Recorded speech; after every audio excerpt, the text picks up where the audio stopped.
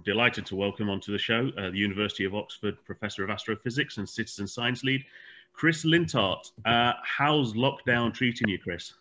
Well, I'm pretty lucky. I am.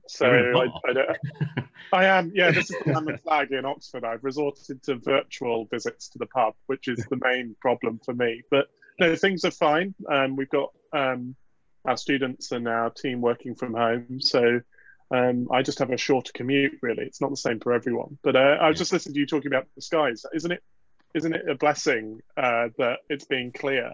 It's been wonderful. The saving grace has been seeing the ISS and watching Venus and watching people discover our great subject as well. We're used to going outside and looking up when you leave a pub, but watching other people discover that that's Venus and that you can see it the next night and that it changes and so on has been, I think, the thing that's kept me going. It's like things have flipped around. Rather than us trying to encourage people to look out into the sky, almost on a daily basis, people have been getting in touch with us via Twitter and saying, "What's this that I'm seeing in the sky?" And people are reaching out to learn. Although I did enjoy an email I got from somebody who said that they'd seen the bright thing in the sky. They'd asked somebody what it was. They were told it was Venus, but they weren't satisfied with that answer, and would like a different explanation. But sorry, it was still Venus. So. But also things like people have been noticing people were out. We had that wonderful run of space station passes here in the UK, which lasted the first couple of weeks that people were at home and people were out seeing the station, which was good. But then noticing other satellites, and I think a lot of people who don't know the sky well were surprised as to how easy it is to see satellites. You go outside, within a few hours after dusk, you wait. You're much more likely to see a satellite than a meteor these days. Oh, yeah. And think if anyone's got anything, I was going to say, if anyone's got anything at the minute, it's time, right? To just sit there and look. Yeah, I think there's also the people who are rushed off their feet. So I'm getting two kinds of. I'm getting people with the time to enjoy and learn and think, and we see those people in our citizen science project. There are also people, I think, stopping halfway up the stairs to look out the window and just have a moment to themselves. So people who don't have time could. I'm a great fan of lazy astronomy. I think I'm used to long nights with a telescope and trying to see detail on Jupiter or Orion Nebula with the naked eye, with the eye, or whatever else. But there's something wonderful about. Oh yeah, there's the moon. I'll see that again tomorrow. I think that sort of straightforward everyday astronomy is getting a lot of people through these very strange weeks that we're living through. Yeah. Well, being the zookeeper of citizen science, Chris, I wanted to ask you a question from one of our listeners that came in that was perfect for you, really. Your latest books actually states, with more data, you need more scientists. So that leads us nicely into a question from David Schlaut via Twitter, who asks, are there ways for an amateur astrophotographer to get involved in contributing to actual science? And I think it'd be really interesting to hear both from the viewpoint of what an amateur astrophotographer can do to get involved in contributing to proper science, but also what anybody else can do from their armchair.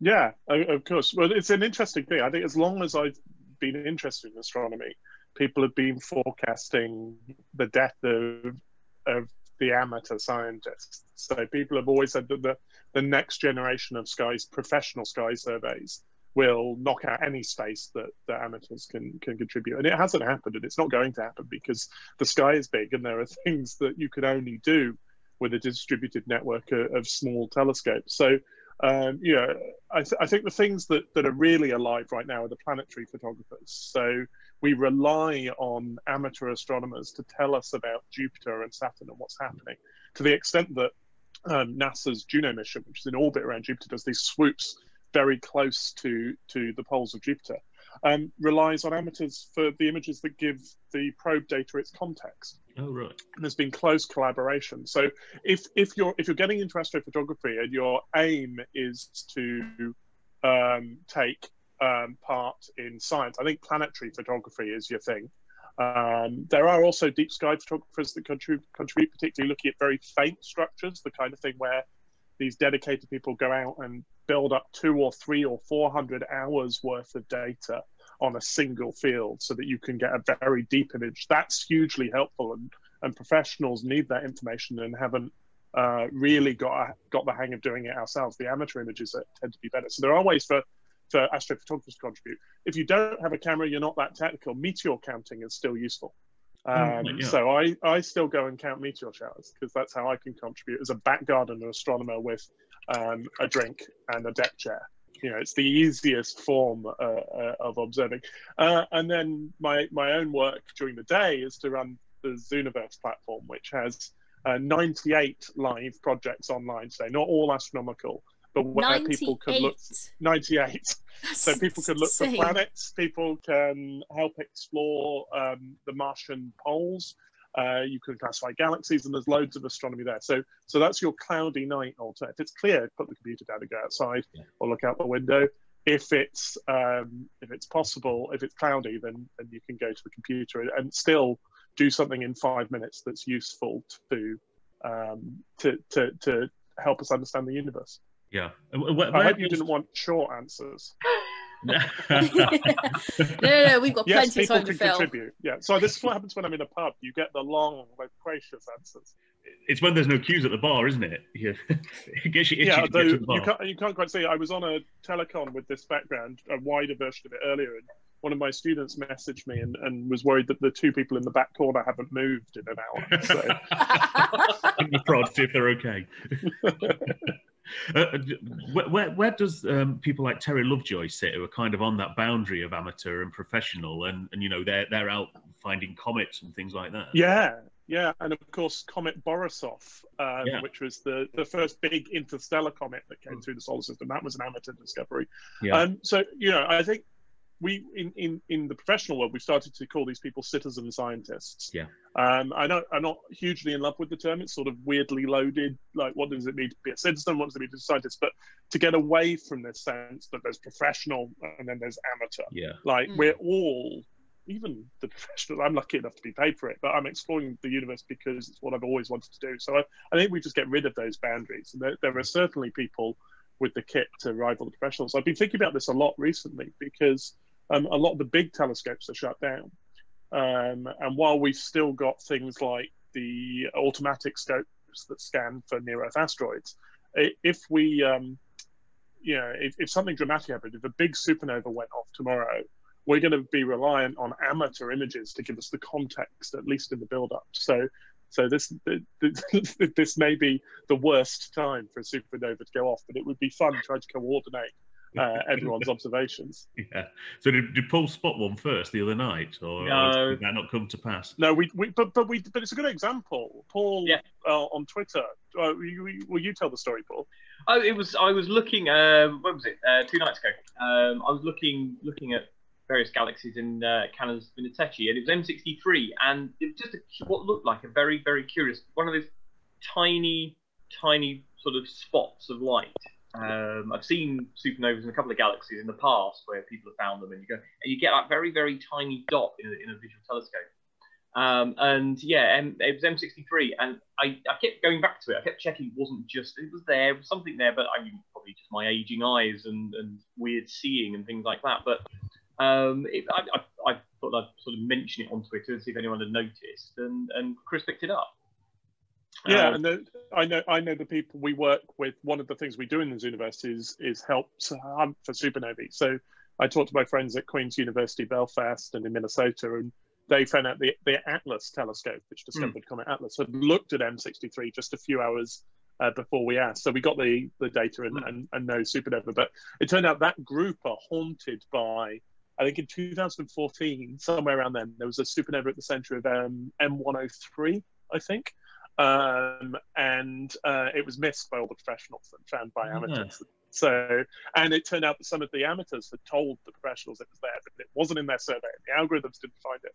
And there's a similar case, the M82 supernova, which was 2014 as well, I think, which was found by Steve Fossey at University College London and a bunch of undergrads who were having pizza while imaging it. And they found it because Steve, who knows the sky like the back of his hand, looked at the image on the screen and went, that shouldn't be there.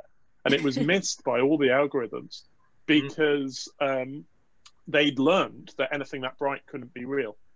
And so this is something I talk about in my book, actually, and something that powers us at the Zooniverse is that by having eyes on the problem, people who know what they're doing, and either by the web or reality, you could be surprised by the really unexpected stuff.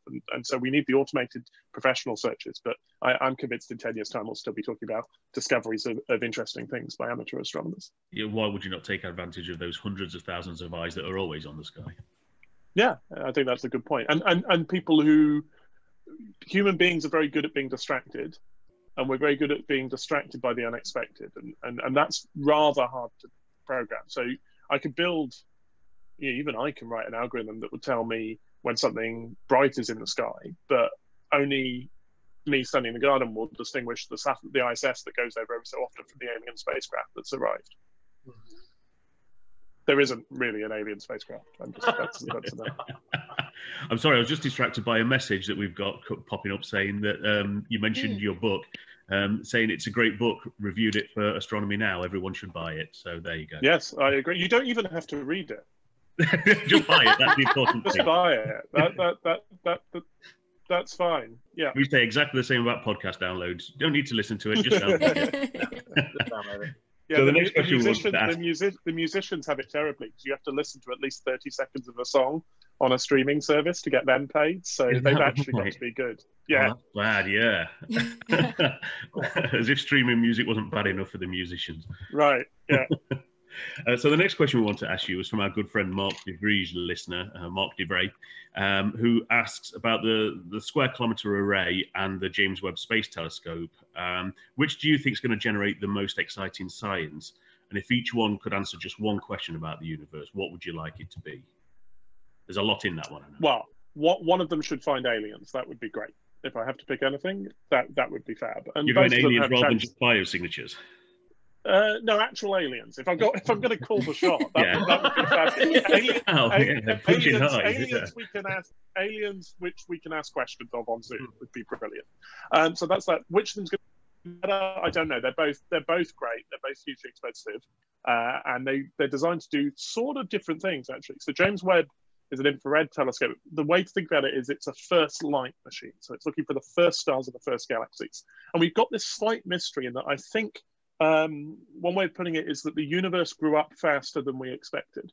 So we see in the deep Hubble images some quite well-developed galaxies already, even though we're going back to maybe 1 billion years after the Big Bang. And that's a bit of a mystery. So understanding the period from maybe half a billion years to 1 billion years after the Big Bang is crucial to make sure our theories are right. So I'm really looking forward to James Webb giving us those images. They will look like blobs, but they will mean a lot. Yeah. So the blobology of James Webb Space Telescope is the thing.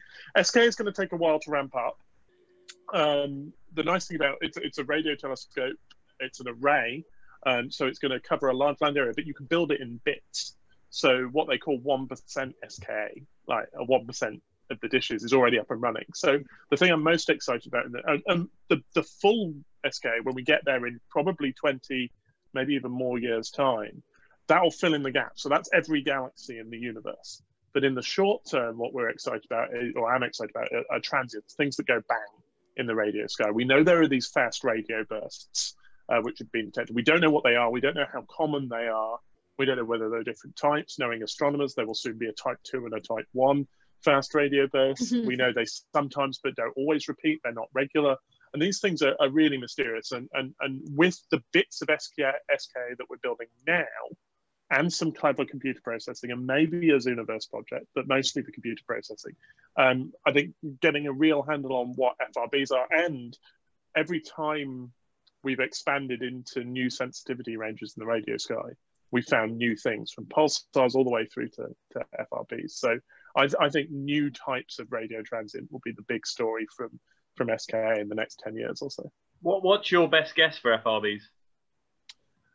Well, they've got to be something compact, so because they're so brief, so they've got to come from something small. So at least some of them are probably neutron stars colliding, things like that. But I'm not utterly convinced. So we see some of them repeat, and I'm not yet convinced that the ones that don't repeat, they may not be the same thing as the repeating ones. Right. And there may be more exotic phenomena, but it's going to be in the sort of black hole neutron star interaction kind of thing, I think. And maybe some exotic matter on the neutron star. We just don't know. We don't know enough about them yet. I can't even tell you what frequency they're most common at, and I can't tell you. The ones that repeat seem to jump about in frequency a bit, which that confuses me. Something that does the repeats but does the thing differently every time, that's a bit strange. Maybe aliens, of course, but probably there not. You've said it. Yeah.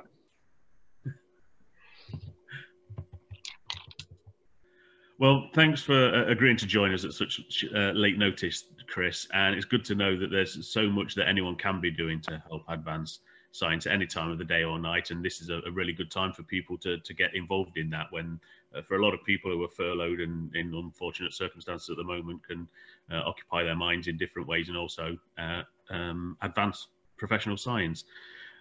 Chris's latest book, which we reviewed a few episodes ago, along with Matthew, The Crowd and the Cosmos, is a great read. You should go out and buy that. Thanks very much, Chris, and we'll see you soon.